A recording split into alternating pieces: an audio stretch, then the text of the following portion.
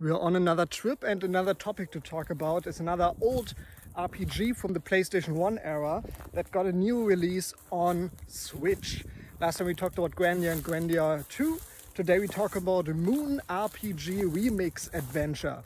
Some of you who are in the PlayStation role-playing game scene may know this one. It's a game from Love Delic. Back then, who later formed new companies and made games like Tulip and Captain Rainbow and things like that. Last year in November, I think, it got a port to Switch in Japan, and it never came out in the West, not on PlayStation, not on Switch. Now, I think yesterday or 2 days ago, it finally appeared in English in the worldwide Switch store. And it's relatively cheap. On the German store, it's I think 16 euros, which is a steal, I think, for a brand new translation of an old school game that doesn't have a gigantic market.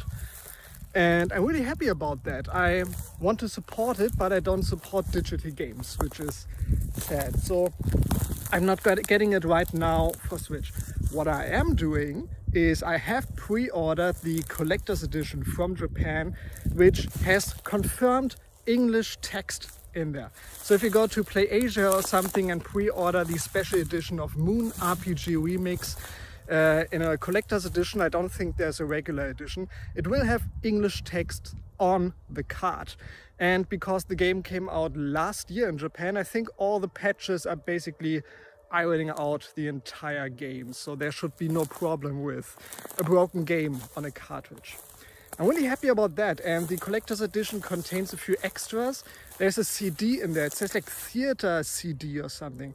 I guess it's a music CD, so the soundtrack, but I'm not 100% sure, and I couldn't find the details on that. So if anybody knows, please tell me in the comments. Also, there's, I think, a postcard set with pictures from the game, I guess, and which is most exciting, the development documents, like the character sheets and everything. It's a folder of all of these sheets of paper, and I'm excited for that. I love the behind the scenes stuff when it comes to media in general, movies, games, comics, books, everything like that.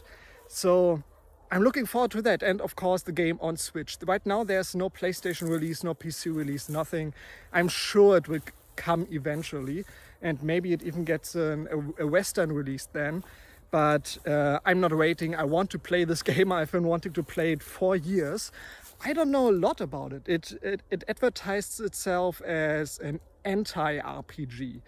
So I know from tellings from other people I've heard that you kind of begin the game in like a 16-bit RPG style, and you're the hero, you kill like dog monsters and other things, and then you get transformed into the RPG as the boy who's playing it, and then you realize the damage that hero has done in that world. So the dog monster you battled was actually just a little dog from like a girl in a village or something, and you have to fix all the problems that hero has done in your own playthrough. Like you did everything in this first part of the game, and then you have to fix it afterwards. So I'm thinking this is like an awesome idea, and I don't want to get spoiled on that.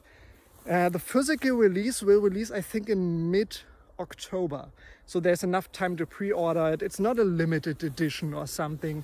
It's not limited run, not strictly digital or something. It's a proper release in the Japanese market, and you can pre-order it anytime you want. It's really expensive. I think it was like, with shipping, like 97 euros is what I paid. Compared to a 16 euro digital release, I think that's a lot to pay for a few sheets of paper and a CD. But yeah, I'm happy to pay it. My thing is kind of, I like to support official Western releases of RPGs and games in general that never got a release outside of Japan. It was basically the only reason why I got the Secret of Mana collection, because they translated Seiken Densetsu 3, which was Trials of Mana in Japan, and I specifically supported that release when it came out physically, because I wanted to support the translation of older games that never had a chance back in the day. So yeah, that's really all I want to talk about.